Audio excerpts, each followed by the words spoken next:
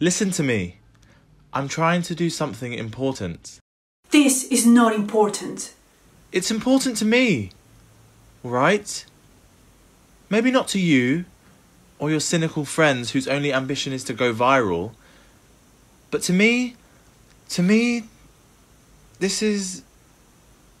God. This is my career. This is my chance to do some work that actually means something. Means something to who?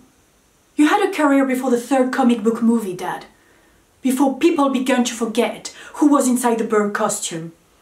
You're doing a play based on a book that was written 60 years ago for 1,000 rich old white people whose only real concern is going to be where to have cake and coffee when it's over. And let's face it, Dad, it's not for the sake of art. It's because you want to feel relevant again. There's a whole world out there where people fight to be relevant every day. And you act like it doesn't even exist. Things are happening in a place that you rightfully ignore. A place that has already forgotten you. I mean, who are you? You hate bloggers? You make fun of Twitter? You don't even have a Facebook page. I mean, you're the one who doesn't exist.